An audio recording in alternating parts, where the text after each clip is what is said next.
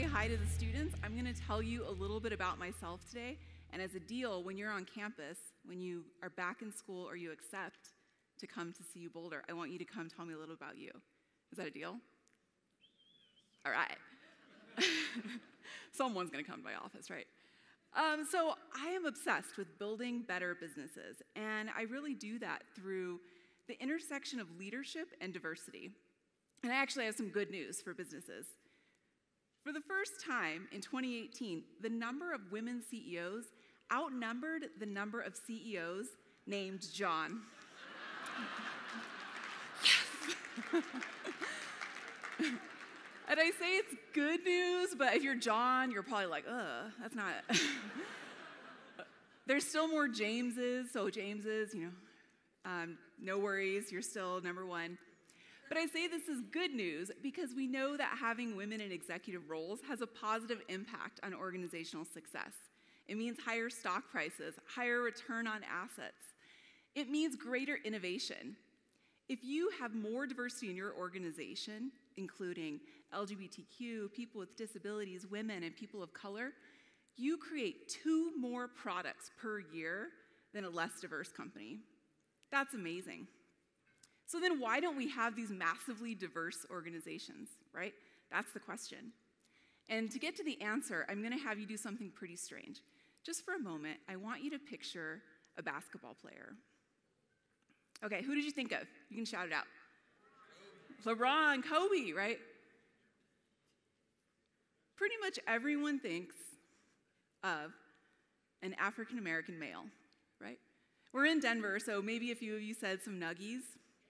When I did this last year in LA, I think I got booed. But why do we all think of an African-American male? Let me tell you, there are actually women basketball players, and there are white basketball players, but an African-American male is a prototypical basketball player. But that's important for another reason. If you think of the percent of African-American men in the US population, it's about 13%. Yet they comprise 74% of the NBA. That's why you think of an African-American male, right? But because of those numbers, on some level, don't you also think that black men are better basketball players? Probably, right? Most people agree, yes, this is true. We think, you do the math, your brain's pretty clever at figuring this out, the numbers make sense. So if I tell you that white men comprise 31% of the US population, yet 94% of the CEOs, wouldn't you also think that white men make better CEOs? This is where everyone's like, oh, no. Like, not me, I never think that. And I'm not saying this to say anything against white men. I'll tell you a second secret about myself. I actually love white men.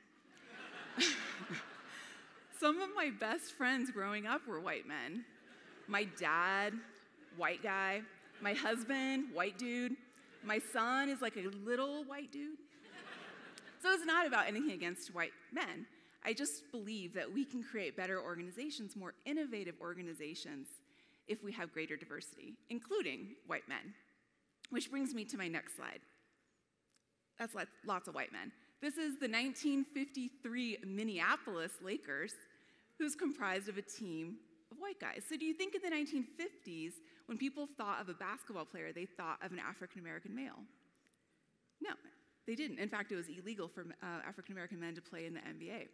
But I put this up here to show you that our prototypes and our stereotypes of what it means to be a leader or a Rhodes Scholar can change as long as our society changes. Because our ideas are just formed by what we see. So you see that. You think of white guys as basketball players. So last year when I came to talk to See You Next, I went through these tools that I found through my research called the ABCs of breaking bias. So they are admit it, stop trying to deny you don't have bias, we all do, I have bias too. Blind it, that's scrubbing resumes of people's names so you don't know who they are. Count it, basically measuring things, and then support it. And so when See You Next challenged me last year, what's next? What's next for your research? What would you say in a year? I didn't know, and I thought about it all year long, and I think I finally put this together a couple weeks ago because that's how hard it was to come up with what's next. And I finally did it. It took me a year to realize what's next is the DEFs of breaking bias and creating diversity and inclusion. So unlike the ABCs, which focus on how to bring in more diversity through selection, recruitment, The DEFs are, what do you do once you've achieved that goal? You've brought in this amazing diverse talent, and now how do you get the most out of it? And that's the DEFs. So let me start with the D, develop them. So my research shows that developing others is just a good leadership technique. It's just good leadership. But it's particularly important when you are leading diverse teams, because if you're developing your employees, you're showing them their path in the organization and how they can grow and where you see them going. It means you believe in them. And that's all the more important when you have diverse groups who often feel the stereotype of maybe I'm just here because of the color of my skin or because of my sex. But when you develop your teams, they really see that you have a path for them and a belief in them and confidence in them. And they take that confidence for themselves. The E is empower them. So one of the great reasons we want diversity in terms of things like innovation is diversity of thought, having different perspectives, different viewpoints. Now, if you don't get people to share their diverse ideas and backgrounds and viewpoints, you're not really getting the benefit of diversity. But this is what we see in so many organizations. You hire in people who look different than the normal person in your organization, and then that person is silenced. And they leave, right? Why am I here? No one wants to hear from me.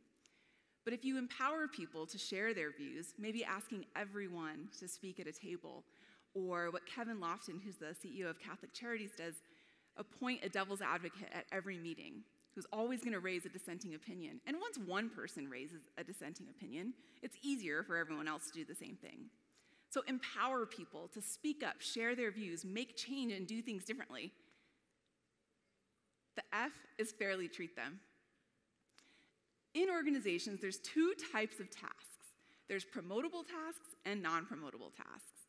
Promotable tasks might be things like landing a new client or turning a part of your business around, making major change, coming up with innovation. Non-promotable tasks are things like doing a PowerPoint, editing someone else's work, organizing an office party. And what we see is that those non-promotable tasks are disproportionately laid on women and minorities. And that's not even counting all of the office housework, like taking notes at meetings, mentoring all of the other women and minorities in the organization. So if you make sure as a leader that the tasks are fairly divided, because you've already developed plans for people to go through the organization, you say, what do they need to succeed?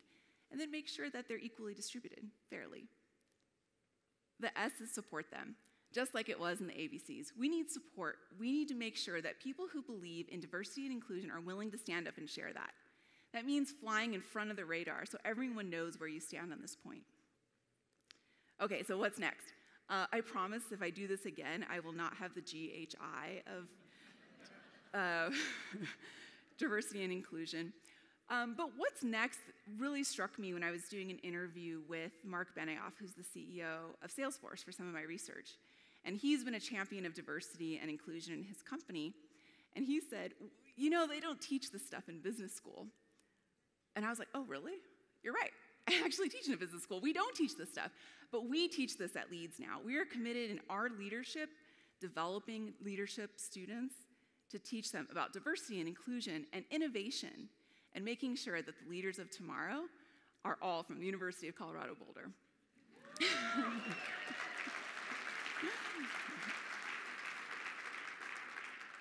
Thank you.